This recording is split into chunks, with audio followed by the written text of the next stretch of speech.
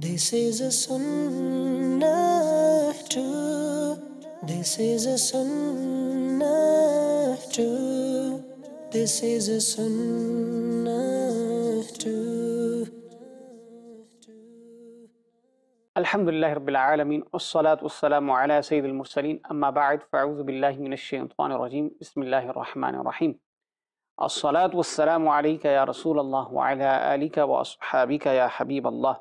As-salatu wassalamu alayka ya Nabiyallah wa ala alika wa ashabika ya Nurallah. And as you know by now, in this program, we are trying to cover those sunnahs which are related to the character of the Prophet sallallahu alaihi wasallam. Because normally when we hear the word sunnah, we think of the physical sunnahs, the external sunnahs, like using a miswak, growing the hair in a certain way, wearing the imamah, starting every act, permissible act, good act with the right hand, giving with the right, taking with the right, etc. These are all sunnahs of the Prophet alayhi salam, no doubt. But there are beautiful and amazing sunnahs that are related to the character, the akhlaq, the mannerism of Rasulullah sallallahu alayhi wa sallam. And sadly, these are neglected. Many times we see that Muslims do not act upon these particular sunnahs. Inshallah, with this in mind, we are bringing you these episodes, that this is a sunnah too. Don't forget that these are also sunnahs of the Prophet sallallahu alaihi wasallam, and we have to ensure that we are applying them, adopting them in our lives. In this episode, we're going to cover a beautiful sunnah of the Prophet sallallahu alaihi wasallam, which is fulfilling promises. First of all, we'll mention ayat of Al-Quran Al-Kareem in regard to fulfilling promises, the importance, the virtue of fulfilling promises, and then the hadith collection, the ahadith mubarakah, and finally some accounts, inshallah, regarding the fulfilling of promises. First of all, Allah subhanahu wa ta'ala mentions in para 6, Surah Ma'idah, the very first verse. Bismillahir Rahmanir Rahim. Ya ayyuhalladhina amanu awfu bil uqud. That, O believers, fulfill the promises. Very straightforward, very explicit, very clear. That, O believers, fulfill promises.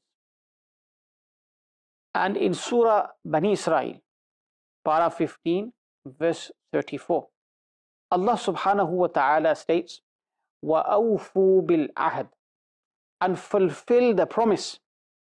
إِنَّ الْعَهْدَ كَانَ مَسْئُولًا. Indeed, the promise will be asked about.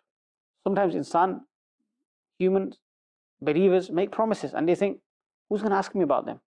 And I'll make the promise right now just to shut up the person, na'udhu billah, just to get my way.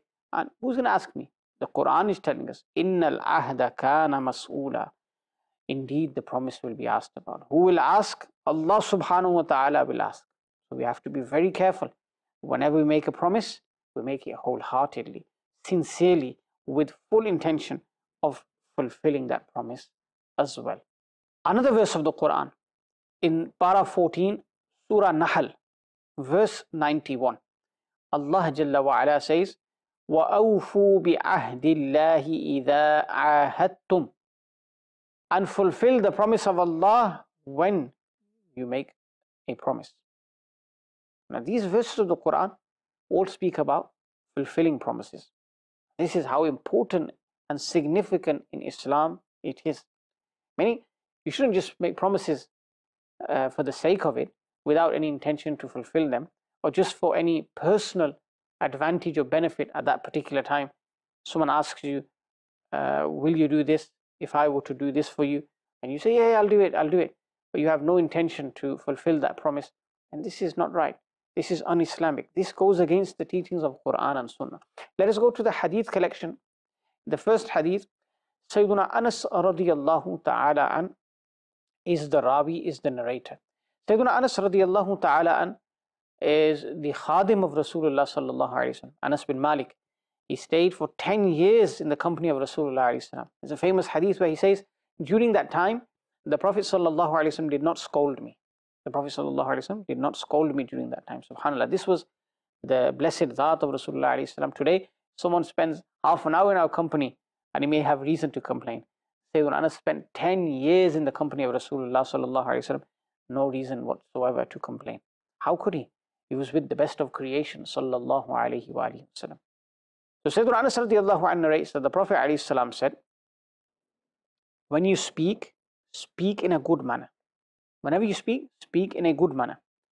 When someone else is conversing and speaking, you're present, then you should listen attentively, listen in a good manner. Whenever you meet someone, meet them in a smiling manner. Meet them smilingly. And fulfilling promises is from the akhlaq of the believers. Allahu Akbar Kabira. What was mentioned in this hadith? 4 things. Number 1, when you speak, speak in a good manner. When you are listening to someone speaking, someone conversing, listen attentively. Again, listen in a good manner. When you meet someone, meet them smilingly. Meet them in a nice way. It doesn't cost to smile. This is also a form of sadaqah. In one hadith, we're told that smiling in the face of your brother, this is sadaqah as well. And lastly, the hadith told us, instructed us, that fulfilling promises is from the akhlaq of the believers. Allahu Akbar. We are believers, alhamdulillah. From our akhlaq, this should be evident, fulfilling promises. If it's not evident, we are weak in our faith. And we need to ensure that we're strengthening our faith and we're adopting and abiding by all of those akhlaq that should be within a believer. And in this hadith, we're told that fulfilling promises is from the akhlaq of a believer. Another narration, Sayyiduna Abdullah radiallahu anhu states that prior to the Prophet sallallahu alaihi wasallam announcing his nubuwah, his prophethood, I purchased something from the Prophet sallallahu alaihi wasallam. I had a transaction, a trade transaction with the Prophet sallallahu alaihi wasallam, and in regard to the transaction, this Sahabi says that I owed the Prophet sallallahu alaihi wasallam something. And I said that I will come to this very location to give you your remaining amount, the outstanding payment, whatever I need to give you, I will give it to you at this location, meaning where the Prophet ﷺ was. He then states, I forgot to fulfill that promise. 3 days had passed. Allahu Akbar Kabira. 3 days passed in this state. I forgot. And when I remembered, I went back to the exact same spot, and the Prophet sallallahu alaihi wasallam is at that same place. And the Prophet ﷺ said to this blessed individual who became a Sahabi, that you placed me into difficulty. I've been waiting here for 3 days for you. You placed me into difficulty. So subhanallah, the Prophet sallallahu alaihi wasallam was truthful. It shows from this account he was very honest. The second thing that ulama have mentioned is that when Sayyidina Abdullah said that I will bring your remaining amount at this very spot to this very location, please meet me at this very place, the Prophet ﷺ accepted that. So the acceptance of this statement that I will meet you here was from the Prophet ﷺ. So he promised that person, I will meet you here. The acceptance was from the side of Rasulullah ﷺ. The qabul was from the jiha, the aspect of the Prophet sallallahu alaihi wasallam. Therefore, there can be no objection. Someone might think, where is the promise in this hadith? This was the promise. Meaning the Prophet ﷺ accepted that. When the companion, Sayyidina Abdullah, said, I will meet you here, Prophet ﷺ said, yes. Meaning, I will meet you here also. And the Prophet ﷺ remained there. This is how he fulfilled his promise, subhanallah. And thirdly, it should not be misunderstood that the Prophet ﷺ was waiting there for 3 days for money or for goods or for worldly possessions. No, that didn't interest the Prophet ﷺ. We know from various other narrations that he could have lived a life of a king, but he chose not to.